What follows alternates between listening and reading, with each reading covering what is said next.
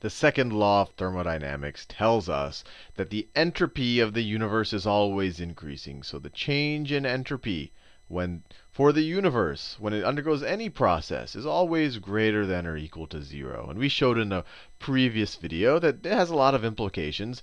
If you define it, well, it's regardless of how you define your entropy, whether you define entropy is equal to some constant times the natural log of the number of states your system could take on, or whether you define change in entropy to be equal to the heat added to the system divided by the temperature at which is added. Either of these descriptions, combined with our second law of thermodynamics, tell us things like when you have a hot body next to a cold body. So let's say this is T1, and then I have T2 over here, that heat will flow from the hot body to the cold body. And we showed that mathematically in the last video, that heat will flow in this direction. Now, one of the commenters on the last video said, "Hey, could you cover Maxwell's demon?" And I will, because it's an interesting thought experiment that seems to defy this principle. It seems to defy the second law of thermodynamics, and it has a very tantalizing name, Maxwell's demon. Apparently, though, it was not Maxwell who called it a demon. It was Kelvin. All these guys, they all meddle in everything. So Maxwell's demon. So what's Maxwell's demon? And this is the same Maxwell, famous for Maxwell's equations. So he obviously dealt with a lot of things. He's actually also the first person to ever generate a color image. And this was in the mid-1800s. So all around, fairly sharp individual. But what's Maxwell's demon? So when we say something has a higher temperature than something else, what are we saying? We're saying that its average kinetic energy of its molecules bumping around here, that the average kinetic energy of the molecules here is higher than the average kinetic energy of the molecules here. Now notice, I said it's average kinetic energy, and we've talked about this multiple times. Temperature is a macro state.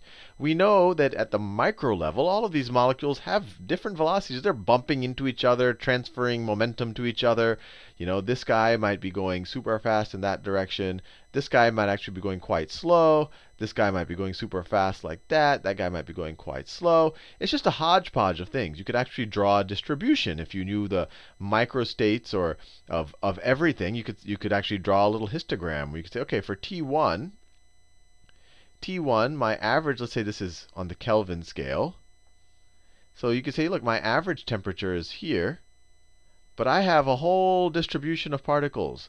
So let's say this is number of particles, number of particles, number of particles. And I won't put a scale there. You'll get the idea. So I have a bunch of particles that are at T1, but I have some particles that could be really close to absolute 0. I mean, it would be very few, but it'd be very few. And some numbers that are, and then you have a bunch that are maybe at T1, and then you have a bunch of particles that could have actually kinetic energy higher than T1, higher than the average kinetic energy. Maybe that's this one here, and maybe the guy down here is this guy with barely any kinetic energy. Or maybe there's some guy who's almost completely stationary, who's sitting right around there someplace. So there's a whole distribution of particles. Likewise, this T2 system right here, on average, these molecules have a lower kinetic energy. But there might be one particle here that has a really high kinetic energy, and but most of them on average are lower. So if I were to draw the distribution of T2, my average is lower. My average kinetic energy is lower, but my distribution might look something like this. It can't go backwards like that. It might look something like this. Oh, I don't know. Maybe it looks something like that. Well, no, let me try a little different. I'll make it go just as high. Maybe it looks something like that. Right? So notice, there are some molecules in T1 that are below the average kinetic energy of T2. Right? There are these molecules here. These are these slow guys right there. These are those slow guys. And notice, there are some guys in T2 that have a higher kinetic energy than the average in T1. So these are these guys right here. These are these guys right here. And so so the fast guys in T2. So even though T2 is quote unquote colder, it has lower average kinetic energy, there are some molecules, if you look at the microstate, that are actually moving around quite rapidly, and there are some molecules here that are moving around quite slowly. So what Maxwell said is, hey, what if I had my, and he actually didn't use the word demon, but we'll use the word demon because it makes it seem very interesting and metaphysical on some level, but it really isn't. What if I had some dude, let's call him the demon, with a little trap door here. Let me draw it a little bit neater. So I have, so between those two systems, let's say that they're insulated.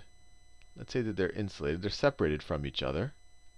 So this is T1, where I have a bunch of particles, with their different kinetic energies.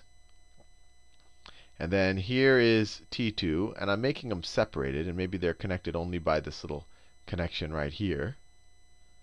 T2, these guys have a slower kinetic energy. And what Maxwell, his little thought experiment was, hey, let me say that I have some dude in charge of a door that's right here. Maybe the door is right here. Right? And he has control over this door. And whenever a really fast particle in T2, one of these particles over here, come near the door, so let's say this guy is flying, let's say that guy right there, he's going super fast. He has super high kinetic energy, and he's just going perfectly for the door. So the demon says, hey, I see that guy. He's coming for the door. He's going to lift the hatch. He's going to lift his hatch, and he's going to allow this particle to get into T1. He's going to allow that particle to get into T1. So after he lifts the hatch, that particle will just keep going, and it'll be in T1. And then when he sees a little, and then he closes the hatch again, because he just wants the fast particles to go from T2 to T1. And then when he sees a little slow, pokey little particle coming here, one of these guys down here, he opens the trapdoor again, and he allows that one to go. So then that guy shows up in here. So if he just kept doing that, what's it going to look like at the end? Well, at the end, you're going to segregate, and it could take a while, but you're going to segregate all the slow particles on, let me draw it. I'll make the boundary in brown, because now it's not clear which one is, well, we'll talk about it a little bit. So that's the boundary. That's his door. What's going to happen at the end? All the fast particles, some of them are going to be the original fast particles that are in T1, right? There's some original fast particles in T1 are going to be still on this side of the barrier. But then all of the fast, let me draw, make sure you don't get these two confused. This is a separate picture. Now, all of the fast particles from T2 are also going to be stuck there, because eventually they're all going to get close to that door if you wait long enough. So then this guy's also going to have a bunch of what would originally in the T2 side of the barrier, they're also going to be there. So you're going to have a bunch of fast particles. Likewise, all the slow T2 particles are going to be remaining on this side of the barrier. So these are the slow guys. And he would have let all the slow T1, I shouldn't even call them T1 anymore. I call them side 1. Side 1 particles here. Slow side 1 particles. So what just happened here? What just happened? This was the hot body. This was the cold body. The second law of thermodynamics would have told us that heat would have gone from here to here, that their temperature should have equalized to a certain degree. So the hot body should get colder, the cold body should get hotter. They should kind of average out a little bit. But using this little demonic figure, what did he do? He made the hot body hotter. Right? Now the average kinetic energy here is even higher. He transferred all of these high kinetic energy particles to that distribution. So now that distribution is going to look, so the way you could think about it, if you transferred all of these guys to this guy over here, the distribution will now look something like, let me see if I can do it. It'll look something like that for T1 instead of the old one. And T2, and he took all the hot ones away, all the cold ones away from T1. So these guys are going to disappear. They're not going to be there anymore. And he added them to T2. He added them to T2. So the distribution of T2 is going to look like that. And he erased, of course, these from T2. He took all of these guys out of T2. Let me erase this right here. That was the old distribution of T1. So the T2 distribution now looks something like this. Now looks something like this. So T2, the new average might be something like here. So this is my new T2. And my new T1 is going to move to the right a little bit. The average is going to be higher. So this demon seems to have violated the second law of thermodynamics. Let me box off this right here because it's my little diagrams are overlapping. This example shows that the hot got hotter and the cold got colder. So, Maxwell's thought experiment is, hey, we violated the second law of thermodynamics.